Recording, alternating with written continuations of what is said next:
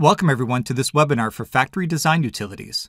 I'm excited to take this time to talk to you about the technology that's available for designing an efficient factory layout using Autodesk, and discuss what the integrated factory is. If you're a lean manufacturer, stick around and observe the tools for running Kaizen events, big and small. Watch as we try what-if scenarios on the fly and instantly view results for continual process improvement. I only have a few slides to speak to before diving into the demonstration of the software. In about 10 minutes, I'm going to walk you through a typical workflow for using Autodesk Factory Utilities. Everything from creating a concept to equipment installation and commissioning. We're going to use this facility that I'm walking through now, and I have a lot to show in there coming up soon. So why are we talking about factory? There seems to be a universal truth in the world of engineering and manufacturing, and it can even be simplified into one word, and that's change. Engineering is about change, manufacturing deals with change. There are changes in demand, shorter product life cycles, increasing complexity with products. There are new technologies in manufacturing such as additive or 3D printing. And Autodesk understands that design isn't just about coming up with a great idea and modeling it in Inventor. After it's released, it's time to make it, and I'm about to show you how it's done. How is Autodesk going to help? Autodesk helps by addressing the entire factory lifecycle, starting with plan. Like conceptualizing a product, there's a concept for the factory layout as well. Think about how some of you are doing it today. Engineers will begin concepts in various ways, such as hand sketches or physical blocks that can be moved around on a conference room table. Are you using calculators or spreadsheets to analyze your throughput? Well, in a minute, I'm going to show you a great tool for conceptualizing your layout before it goes to the design phase. Many of you are familiar with using AutoCAD for your 2D layout design, which is great. Let me show you other tools that are available within AutoCAD for analyzing material flow and even displaying your layout in 3D. With validation, design reviews and clash management can be done in 3D, which is great for the designer as well as stakeholders who have a hard time reading 2D drawings. And now that you have a great design, it's time to install or change the equipment around. And that can all be managed or scheduled right in Navisworks. Even import an existing spreadsheet into the system if it's created in another application or directly in Excel. And then finally operate. In this phase of the factory lifecycle, we can leverage the factory model by linking master data to the geometry. Master data such as processes, setup, and downtimes of the factory assets can be linked back to the model. And tie all of this together using cloud services. Say, for example, we have a production line in Europe and they want to build the same production line in Africa. They can reuse the same asset library because it's stored in the cloud. There's no need to set up a common server to accomplish this. Taking a look at the top of this slide, you can see the factory lifecycle that we just spoke about. First, the engineers are creating a product, they're designing it and validating it until it's ready for production. Later, somebody takes care of the processes needed to make the final product. And even later, someone takes care of the resource planning and execution. Time to market, cost to market, and quality are key in plan, design, and validate. And remember what I said earlier about the product lifecycle becoming shorter and shorter. How are engineers going to address that challenge? Then when the product is ready and the resources are ready, it's time to start up production for the job or project and ramp it up to full-scale production. Right here, everyone is looking to reduce time to volume. Already, most of them are working over the weekends to get to full production. So where can we find room for improvement? After reaching full-scale production, they hand it over to the operators of the factory. Then they have to take care of it in an efficient manner until the end of production or the end of the product lifecycle. In the operate phase, the operations manager is looking to increase overall equipment efficiency. And overall, what we're trying to do here is use Autodesk Factory Design Utilities to help make more informed design decisions during the entire product lifecycle. We are helping engineers to design the product, establish the process, and obtain the resources they need almost in parallel to each other, or a more concurrent environment, in turn reducing the time to volume. Production can begin sooner. Through validation, they can reach full production in a shorter period of time. Let's dig a little deeper and find out what this looks like using Autodesk Factory Design Utilities. Then we'll show a demonstration of the software. Normally, our customers begin with a 2D layout in AutoCAD and optimize the layout there. But if we start with a process concept and an easy-to-use interface, then we can move away from Excel or manually moving blocks in a conference room table. Then we can provide throughputs, downtimes, or bottlenecks to the rest of the team. We can help them to improve the process concept, all before we go to an actual 2D layout in AutoCAD. Then when we have the 2D layout ready to go, we can then sync it with factory assets in 3D. And then bring in additional 3D facility data such as point cloud or scanned images of the building if necessary. Then later, if we have it, we can bring in the BIM facility information. And all that to say, we're going from a 2D layout to an integrated 3D layout. Then we can do things like clash detection of the equipment, schedule and simulate the installation process. And finally, we can create a closed-loop integrated factory model by linking the data from the physical machines back to the 3D model. This helps to optimize the current production, and the data can be utilized to better plan for the next project. That data can be fed directly to the asset library for a more accurate future process concept.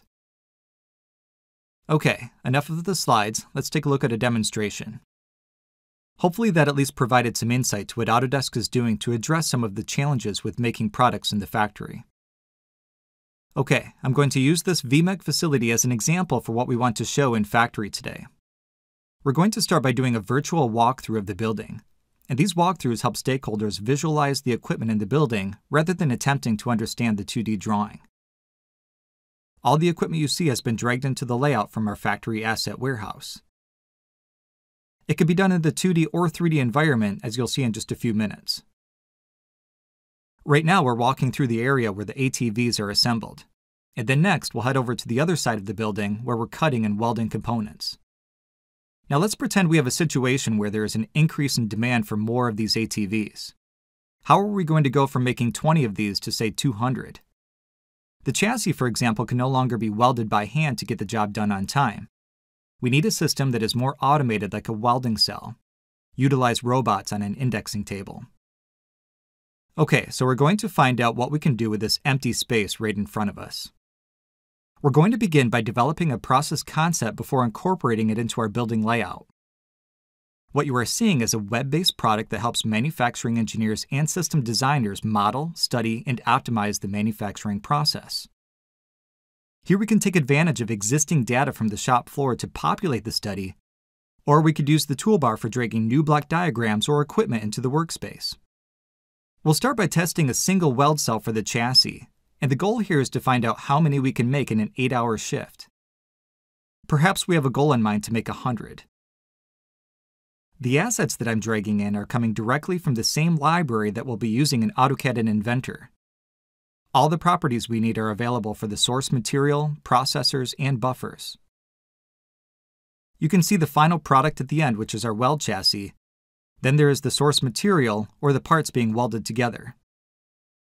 In the middle, we have each of the processes, the parts being added to the weld fixture, the welding cell, and unloading the finished product to a pallet.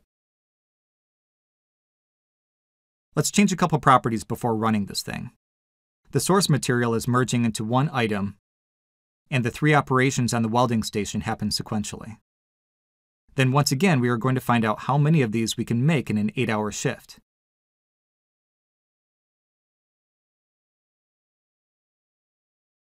Okay, let's run the analysis and see what we get.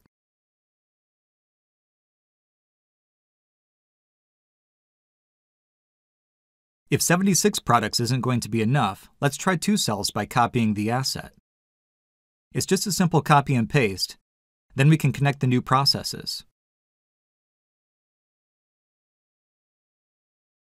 These lines that you're seeing are the transportation modes. They also contain property information for things like time, lot size, and capacity. Then we can run the analysis again and quickly come up with a new throughput.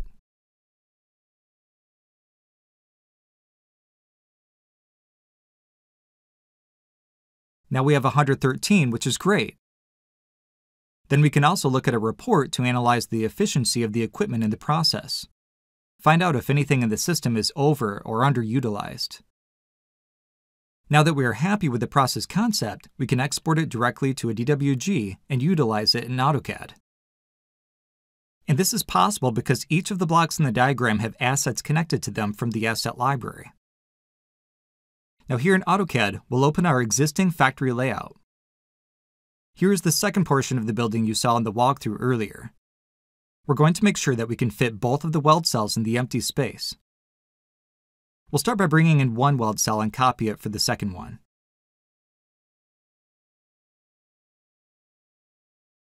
We'll rotate and move the second one in place.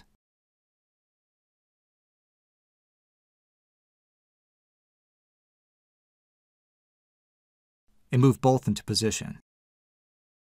As we move the equipment in place, we're going to ensure it doesn't interfere with other assets or building structures. This is AutoCAD Architecture, which of course provides the ability to model all the components of the building as well. Additional items can be included in our weld cell. Let's edit one of them. I'm going to add a few roller conveyors. The factory library contains thousands of categorized assets to choose from. Sometimes I find it easier to search for what I need.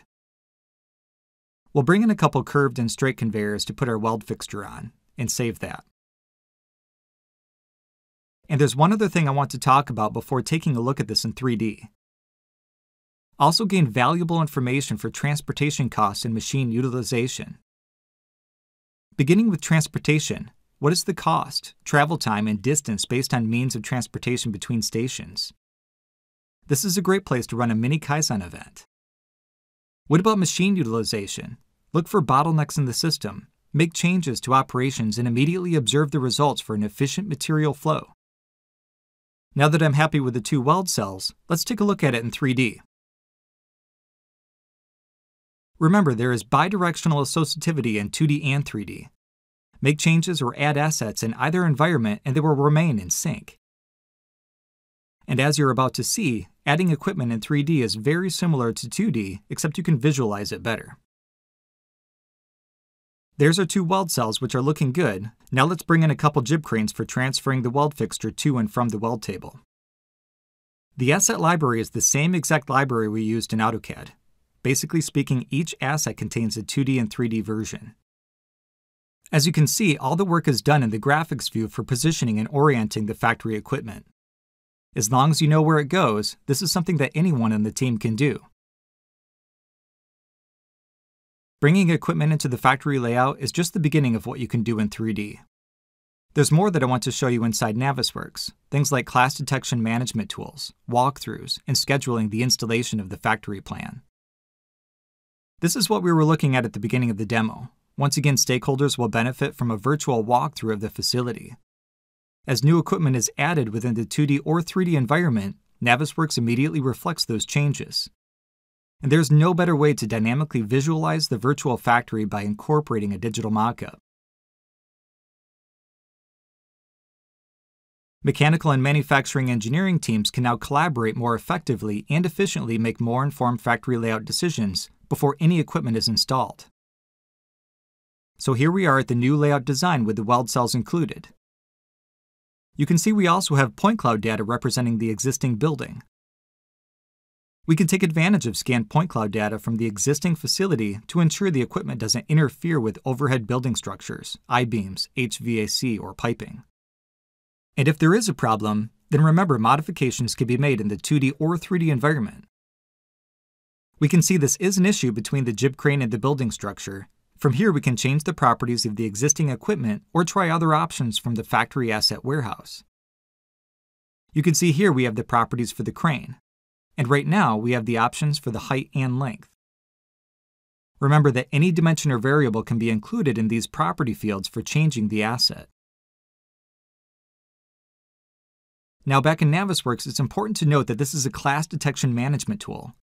Not only does it find clashes, it also keeps a record of clashes that have been resolved, even assign clashes to a team member, and generate a report for everyone to review. When it comes to installation and commissioning, we can take advantage of the drawing capabilities for documenting the layout. Place the desired views on the sheet, even scale the views by dragging the border or change the view orientation when needed. Display the isometric view in color for better collaboration with those who have a difficult time reading 2D drawings. Produce a bill of equipment automatically. As factory assets are added or removed from the design, the parts will update accordingly.